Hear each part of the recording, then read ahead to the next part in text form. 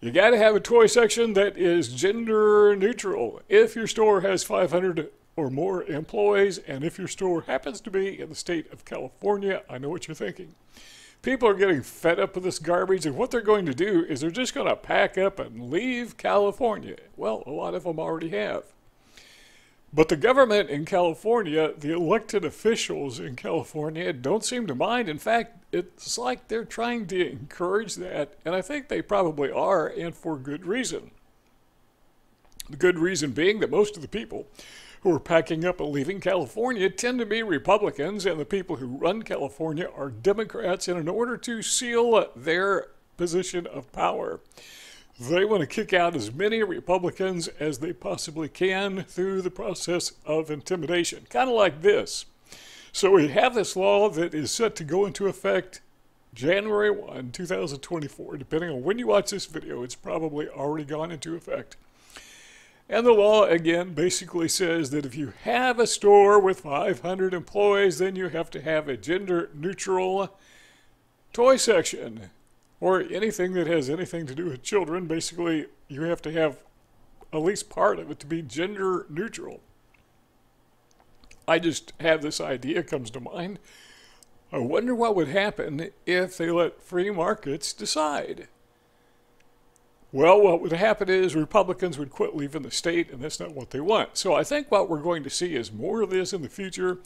More of what? More of Democrats trying to come up with these weird notions that would so frustrate sane, rational people, that is people who don't vote for Democrats, to leave the state.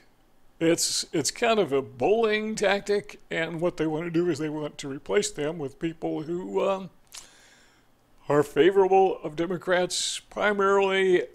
What do you want to call these people? We can't call them illegals because YouTube doesn't like that term. Let's call them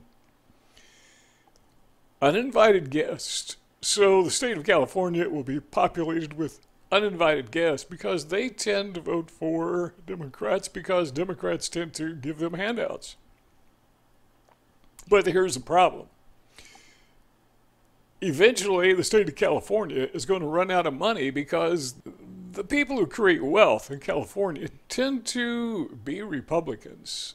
There are some noted examples, but or exceptions, but they tend to be Republicans. So if you're going to run out all the Republicans, you're going to run out a good many of the people who are generating wealth. And if you kick out the wealth, or a large portion of it, then all those social programs, socialist programs, are destined to fail.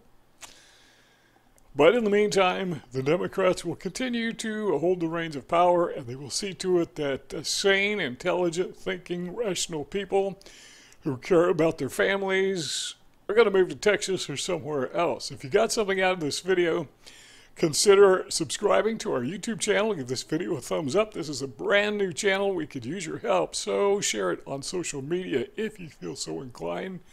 We would appreciate that. We kind of interested in what your opinion is on this, so if you'd leave a comment in the comment section, that would be very much appreciated.